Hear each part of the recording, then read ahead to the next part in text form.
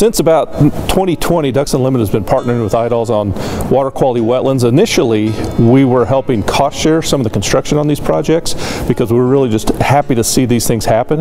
But since that time, it's become obvious that there's a little bit of a bottleneck in moving the projects from the conceptual phase to actual implementing and building these things. And that's where Ducks Unlimited comes in. We have the engineers, we have GIS analysts that are mapping watersheds, trying to find appropriate sites for these type of water quality wetlands. And then we also have outreach biologists that work with landowners to sign them up for the appropriate programs to get them enrolled. The GIS modeling shows potentially hundreds of these sites that are available. Right now, cooperatively, we're working on about 18 of these wetlands. It takes 2 to 3 years to go from start to finish on them, so it takes a little while, but we are on an upward trajectory. Landowners have been pretty receptive because there are a lot of benefits to landowners, not only the water quality and nutrient reduction, but the recreational and aesthetic opportunities as well.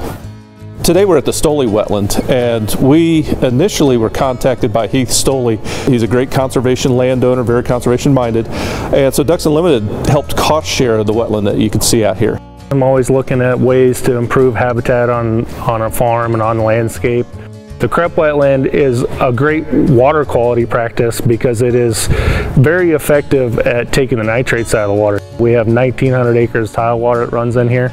So, you know, it's here every day doing its job. The biggest benefit is the wildlife habitat and just the beautification of the landscape with the wetland and seeing all the different migratory birds. Like now we have trumpeter swans out here in February and a couple hundred geese and ducks and mallards, and you know, so it's really neat to see that and give the migratory birds a place to go. You're doing something for yourself, for the habitat, but you're also helping your neighbors, you're also helping the nutrient reduction goals. It puts wetland habitat back on the landscape, and that's helping all of us, our water quality, our natural resources, the wildlife habitat, the recreational opportunities, all of that's coming through these programs.